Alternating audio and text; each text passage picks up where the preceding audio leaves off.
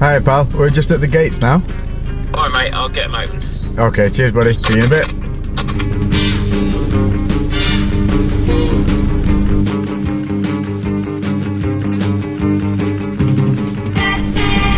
Anticlimactic. We said 2019 will be the year of adventures, so we are here today with Tommy Searle. Searle, I think is how we're saying it. We'll get corrected when we get in there. We're just waiting for the back gates are opening. The back gates are opening. So today, we're going to be, well, I'll tell you what, we'll show you what we're going to be doing. So we picked a bloody good day to do this. It's Baltic, but it's the year of adventures, so we don't care. Cold is good, it's going to keep us awake, and I'm here with Tommy Searle, who is a Monster-sponsored do we call you dirt bike or motocross? Motocross. So for the Americans who are watching, it's dirt bikes. For the Brits, it's motocross. And today we're going to be playing around on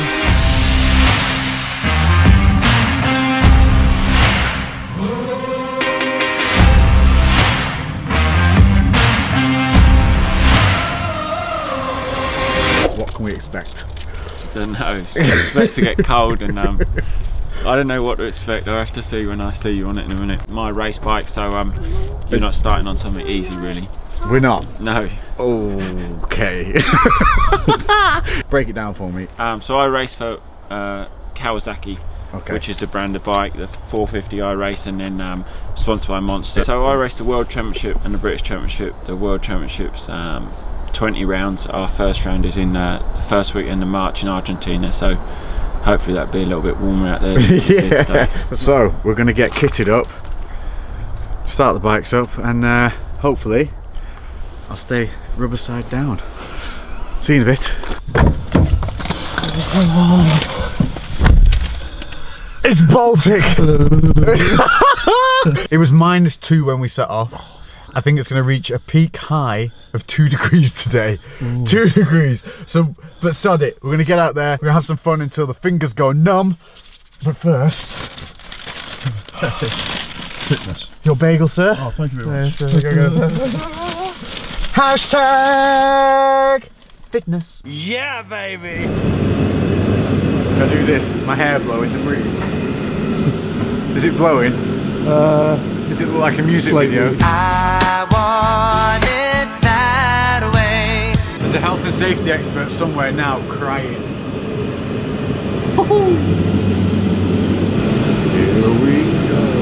Do that in green.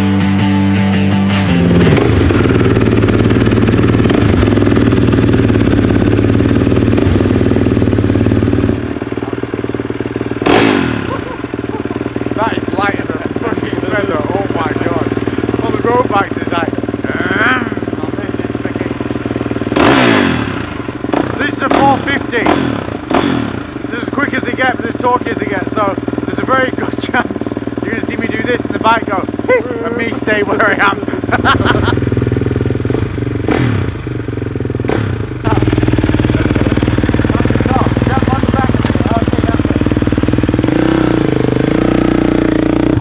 Right. Sorry, Mum.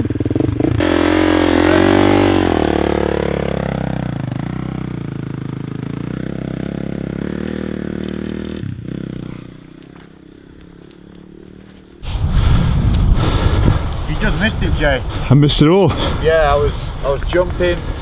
I did a flip. You did it. I did it. Yeah. Flips, jumps, everything. Yeah. Yeah, you missed it. Should we go now? Yeah. Yeah, you missed it though, mate.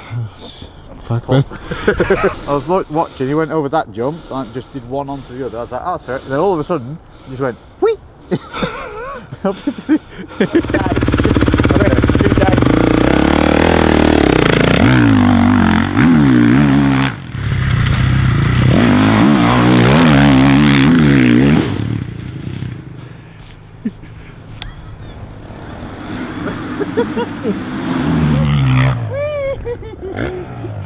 Yeah, I have watched it on TV, but that is mental. That is mental. That is the goal for the end of the year, is to do that. And then just go steady and join back on. And it's feet on the pegs all the time. Yeah, you can put off a little bit. Just do how you feel. Like do.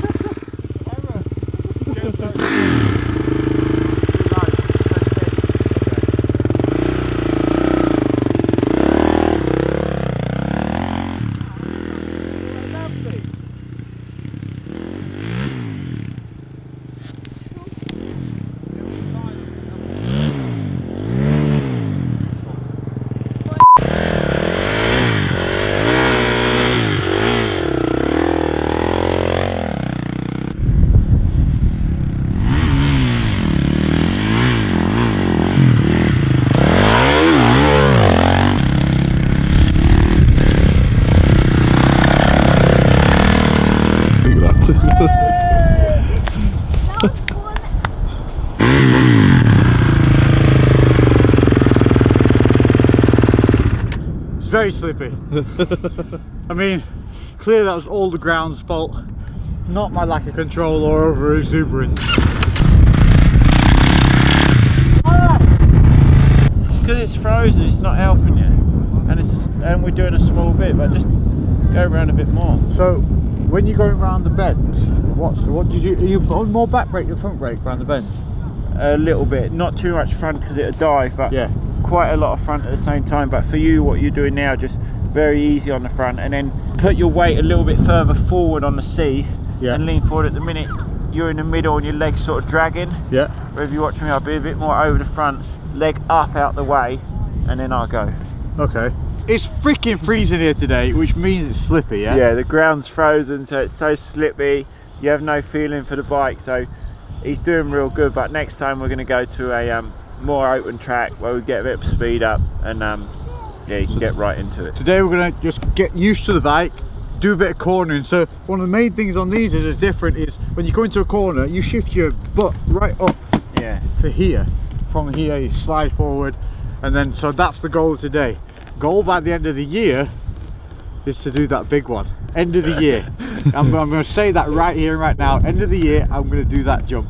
This the first one or the second one? The second one. Oh, I don't know about the second one. It depends how many times you get out. I'm not saying how high You I'm going to go. I'm just going to go over it. Oh, you can right go up over it. You could go over that today. Definitely the tabletops I want to be doing, you know, by the end of the year. I think you could jump the first one, clear the first one by the end of the year. Yeah? Yeah. You have to practice, you can't just go home and come back at the end of the year. Oh no, I'm going to go buy one. Yeah, that's what you need to do. And then there's a track near me, about 15 minutes away. That's it, I'm putting it on the video. By the end of the year, we'll be back to do that tabletop jump. Not the second one, that's overly ambitious. Unless I've got a good insurance company. That should be...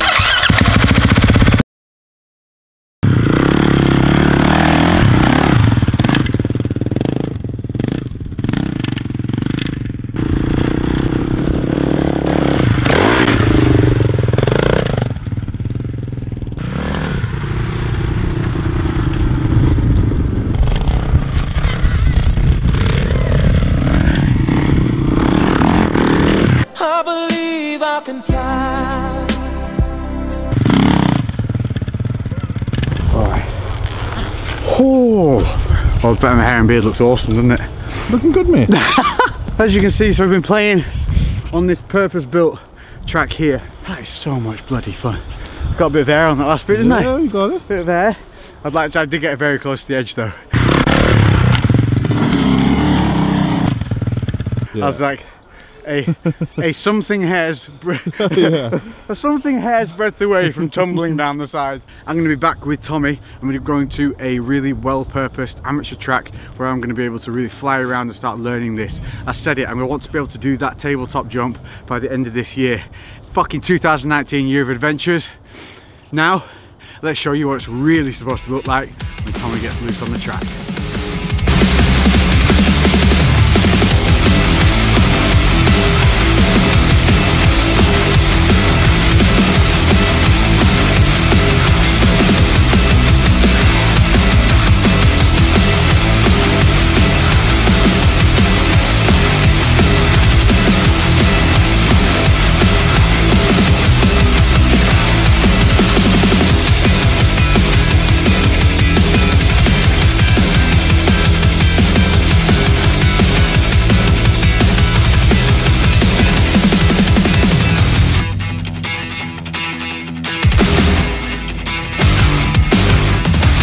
So a massive thank you to Tommy. Thank you very much for having me. It's been a pleasure, but we will be back because today was squirrely, wasn't it? Yeah, it was a little bit frozen, so didn't make life easy for you. Yeah, so my first time on a dirt bike, and apparently it was the most dangerous way of learning to do it today. 100%. On a 450. The bike you was on today, which is what I'll race in the World and British Championships. This year is about trying new things, and so whether it was cold, rainy, wet, muddy, it didn't matter, we were getting out there today. Tommy does this every day, and he went, you'll have seen by now the crazy edit of him flying over that freaking back choke. He said, yes, normal.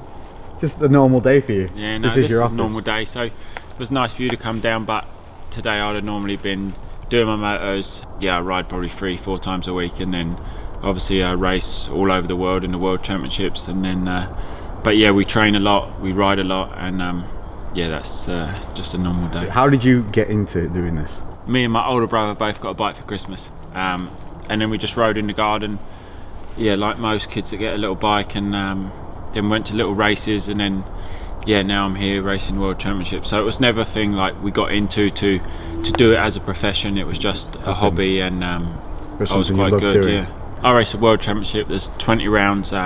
First one's going to start in March, and that's in Argentina. So yeah, we have Argentina, Brazil, Qatar, Indonesia, China. That's the main flyaways, and then a lot in Europe. So busy schedule, but yeah, I still love it. I'm 29. I've been doing it since I was 5, so I can't get enough really. And how much time does it take for you on a daily basis? To be at the top, it's a full-time job. It's a lifestyle, you know. We yeah, I get up in the morning, I train, I ride, I go back, I train. So is your training mainly on the bike? Probably 6 hours a week training on the bike, because it's quite intense training, you know, really high heart rate, and then at least 10 hours of training in the gym.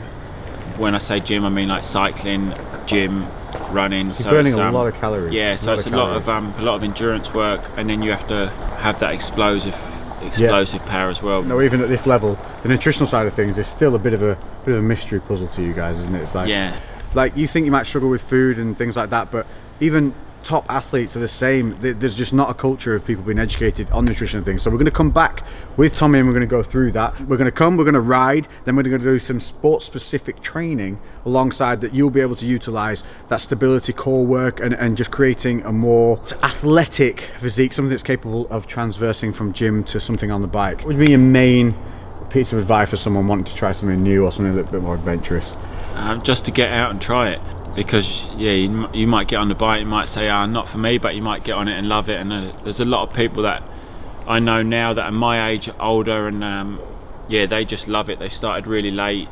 Some people couldn't do it when they were young because their dads didn't want them to, or parents didn't want them to, so they get into it after they're out earning their own money. They started, and they're so into it, you know, they just can't get enough. So you're not too old, you know, you can be 30, 35, you can get into it, and there's plenty of time left for you to ride. But what you can take away from today is whether you're a professional or whether you just want to have a go at this is a tough sport to be in. It's going to burn calories, it's going to get you out and doing something active. Take Tommy's advice and just get out and try it. You don't have to be great. Sometimes you just have to get on shit, fall off it, and get back on to just get good, or just enjoy a bit of life. Get outside of those 4 walls of the gym and the 4 walls of your living room. Thank you very much. It's been an absolute pleasure. I'm really looking forward to coming back, and maybe I will drop the bike one less. No, I only dropped it once, didn't I? I've done all right. I've done all right. We was quite surprised actually. Even when you first initially pulled away, it wasn't like you just done it. Yeah, relaxed. Not too bad. Not too bad. You looked good on the bike. It was, like we said earlier, difficult conditions, but when you get on a proper open track, my track's quite tight, big jumps and stuff. So when you get on a proper track, a bit more open, you'll fly around. Get the rhythm going. Brilliant. So thank you all for joining us, and we'll catch you in the next episode of Undisputed. Boom, baby. Lately I've been doing shit different, cooking like a chef, I've been all up in the kitchen. Had to make a move, had to make a little distance. A lot of people tripping, they could never see the vision. Fuck that, tell them bounce.